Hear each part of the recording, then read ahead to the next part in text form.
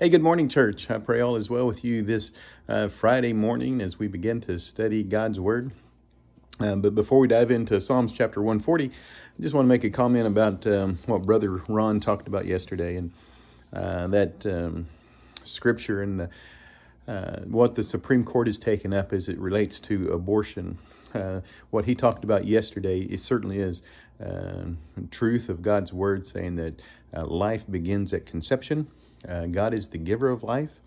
And I truly believe that anybody that takes a life of a child, including inside the womb, that it is murder. And so we as a church really do need to be praying that the Supreme Court will heed the direction of God as they decide on this case. So please be praying about that.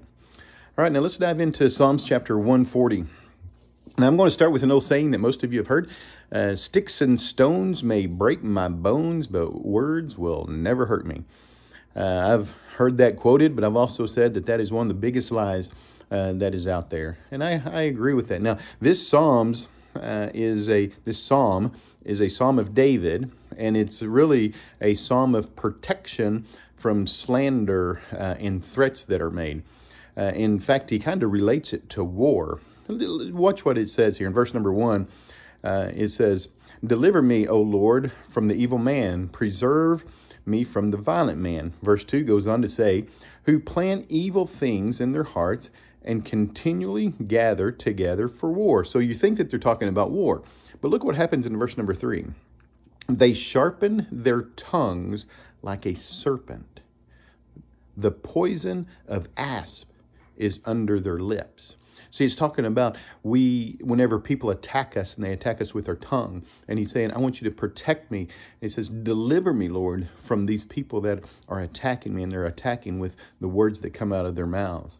And that's the theme that you get throughout this psalm. You'll also notice in verse number 6, it says, "I said to the Lord, you are my God. Hear the voice of my supplication, O Lord." And then he says, "O God, the Lord, O God, the Lord, the strength of my salvation." You see, he says that even when I'm in these battles, when people are attacking me with the words that they say, my trust is in the Lord. My strength is in the Lord. And it's the Lord that is going to grant me the strength and hear my supplications.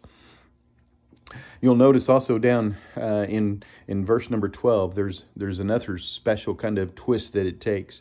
And it says this, "I know that the Lord will maintain the cause of the afflicted." And see this, "and the justice for the poor."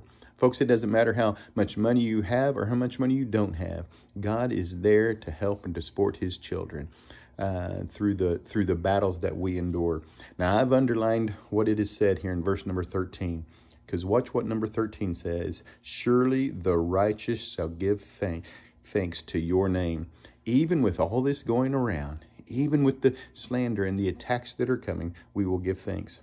"The upright shall dwell in your presence." So we give thanks and we dwell in his presence. What a great Psalms for us to remember. If you have anybody that is attacking you with their tongue, with the words that they are saying, and they can be vicious and it can hurt. And it can actually hurt more than a broken bone. Folks, remember that God protects you even in those times when people are attacking with their tongue. Anyway, look forward to seeing you on Sunday, the Lord willing, and you have a great day.